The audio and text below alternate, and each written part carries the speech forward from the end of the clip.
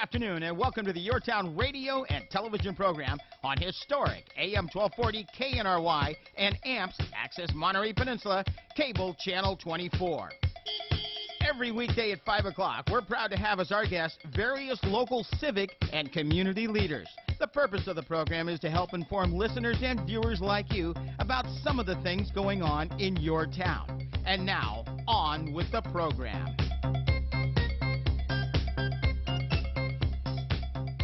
Welcome to Your Town radio and television program. I'm John Sanders, Special Collections Manager of the Naval Postgraduate School's Dudley Knox Library, your host each second Tuesday of the month.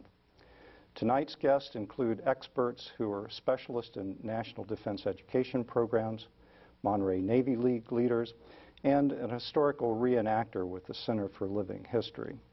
Our first guest, Dr. Knox Millsaps, Chairman of the Naval Postgraduate School's Mechanical, Astronautical, and Engineering program, and Executive Agent for a program nicknamed SMART, and Deborah Shifflett, the Program Manager for SMART. Knox and Deborah, welcome to Your Town. Thank you. Thank you, John, for having us on.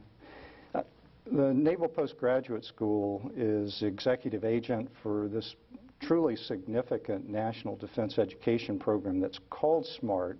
That acronym stands for Science, Mathematics, and Research for Transformation.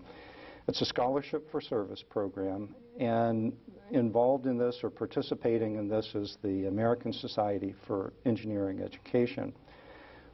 Why was NPS chosen to be executive agent of this particular type of scholarship program?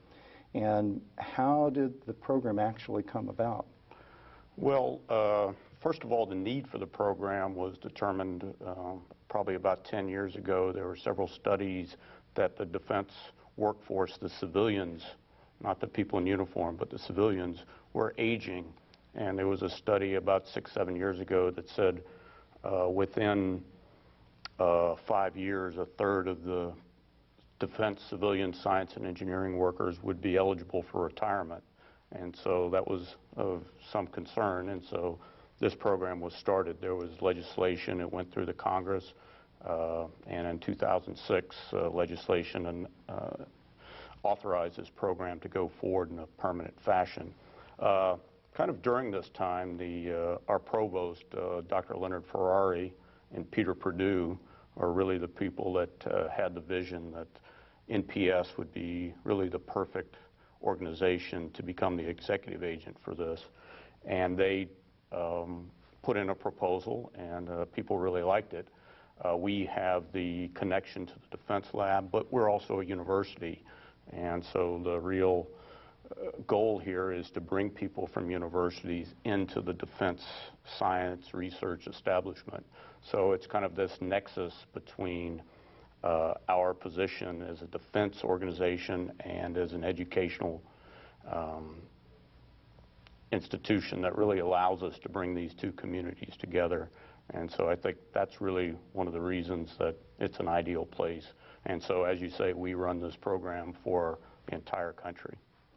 Well, when you talk about national intellectual capacity, turnover of about 1/3 of the workforce is a very significant transition period. Would you agree? Yeah, the Department of Defense is very worried about the number of senior scientists and engineers leaving, and it's the hope that this cadre of students that we're bringing in over the next 5 to 10 years will replenish that intellectual capacity.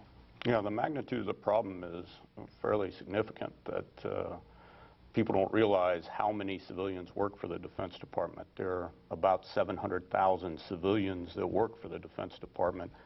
100,000 or more are scientists, engineers, mathematicians working in various technical fields. So it's a huge workforce out there, and so in order to draw that many people is really a challenge. But it's really necessary because people really are retiring in great numbers. We have organizations that need to hire 1,000 engineers in the next year or two. It's a rather daunting task, but we're helping quite a bit, and they're happy that we're there giving scholarships and helping them develop their workforce. Well, what type of candidates do you really look for when you screen student applications for the scholarship program? Okay. Well, first of all, this is a program at undergraduate and graduate level, so we have people pursuing bachelor's degrees, master's degrees, and PhDs. It's a recruitment and retention program, so we can bring people from universities directly into the Defense Department, but also people who are currently working for the Defense Department are eligible to apply, and so it's both recruitment and retention. We like to think we are going for the best and brightest people in the universities, that we have over 3,000 applications and we only take about 300 a year into the program.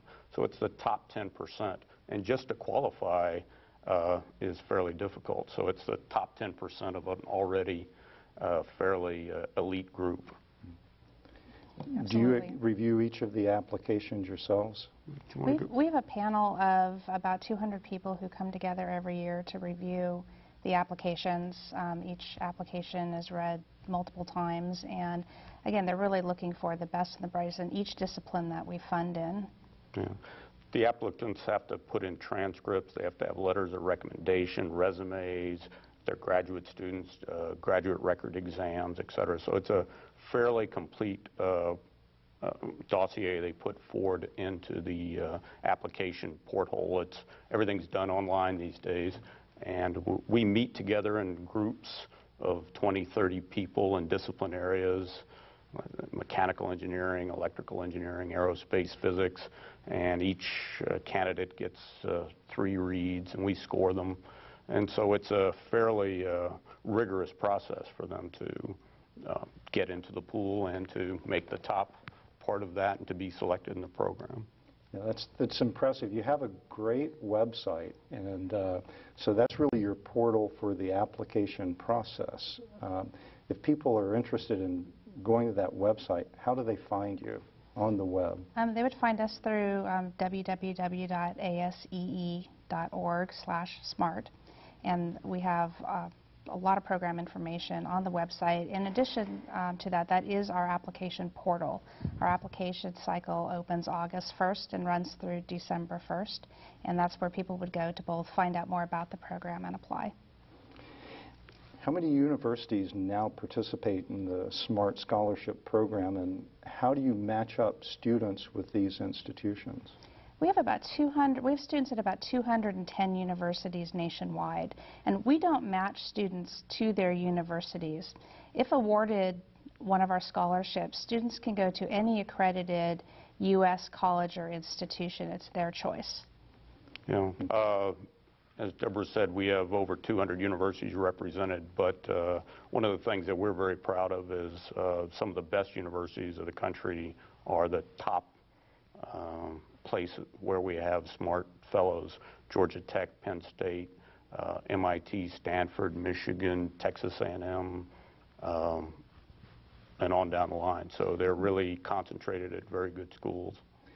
These are institutions that have very rigorous standards in their own selection process.